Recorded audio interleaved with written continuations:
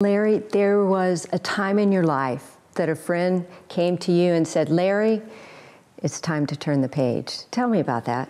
The late, great Coach Darrell Royal, the Jefe from University of Texas. We played a lot of golf together, and he was a wonderful, mystical man. And it had happened one night. I came out of the men's room. We were at some golf tournament or something, and had a little white powder there on my nose. And he told me, Cowboy, you got a little something there, you might ought to go.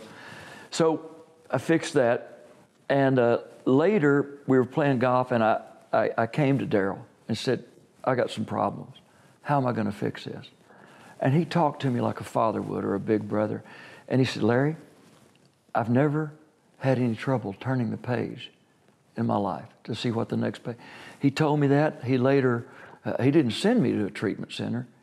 He didn't send me. He took me. I was in Nashville. I met him in Dallas. We flew out there to Dr. Joe Persh in the care unit.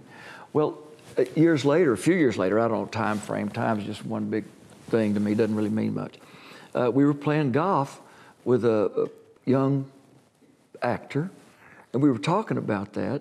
And somehow the conversation turned around to that deal, to that whole alcohol drug thing.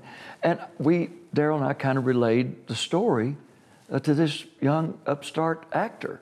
Well, a couple of years ago, somebody called me, texted me or something, said, we think Matthew McConaughey's talking about you in his book. And I said, I hope so. So I think it's page 274, I don't know. And he just, Matthew, and I'm listening to it on the audio book, and you got to get it. I will. It is a movie. He is a star. More than that, he is an actor, an elocutionist. It's wonderful. It says, well, there was this country star. We'll just call him Larry. I mean, it's just perfect.